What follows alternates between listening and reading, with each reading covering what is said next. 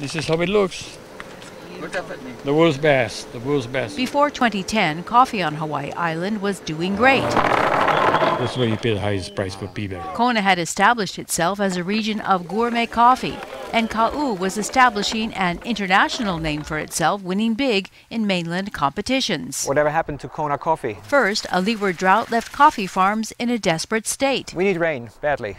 We are having UV sunburn damage on the leaves being shed just for the tree to survive. That hasn't happened obviously in the lifetime of this particular tree. And coming out of the dry spell, the news got worse. It has affected in a particular industry, the coffee industry in Kona. This small dark brown beetle, no larger than a sesame seed, already had a worldwide reputation. And there they are. Well, they probably had. I bet every coffee farm would like to see them all dead. Native to Africa, its impact has been felt on the global coffee commodity, and now its presence was confirmed in Kona. How widespread the infestation? Is it possible to contain the infestation? Where are we as far as considerations of eradicating the infestation?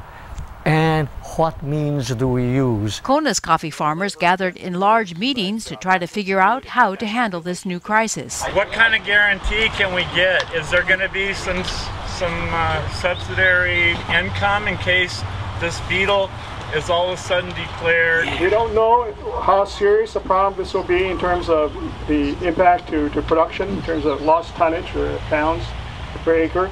So it may sound stupid, but there just isn't much money, guys. Sorry, but we're trying on this one. A few months later, it was found in Ka'u, as far east as Naalehu. The pest was new to Kona, but it was at least well understood. And that's a coffee berry borer, and see this one seed right here has got more than half a dozen in it, see? The female CBB ruins coffee quality and yield when she burrows into the cherry and lives out its life cycle within the bean. And they'll eat only the seed, as you can see.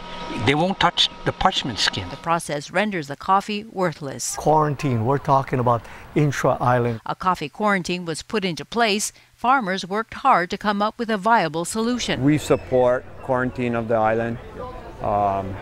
It is going to cause a little bit of an issue for the small farmers.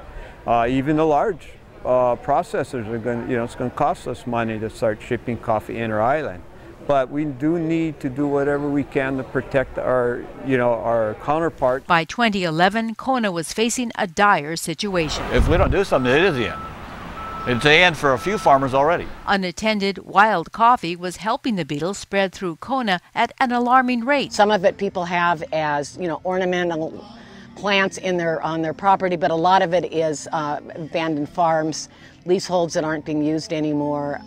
When nobody's taking care of them, they just spread out, and that's a real problem, along with everyone taking care of their own property. South Kona was particularly hard hit. And down on Middle K Road and Painted Church Road, there's farms there that are completely 100%, every cherry on every tree is gone. But there was hope. Farmers won approval from the State Department of Agriculture to import and use a special fungus to control the CBB. It's been used elsewhere in the world and gotten some pretty good results, but we need to fine-tune to match up the fungus well with the beetle to get good results. It's very expensive, and there are right now several people, one person I've been told of who is working on culturing the fungus himself and having neighbors utilize it. I'm not sure how far this is spread and how many people are involved in culturing the fungus. By now, the coffee berry borer had stretched all the way to Pahala in Ka'u, putting a damper on the up-and-coming Ka'u coffee region. This is the bad guy. This is the latest in Pahala.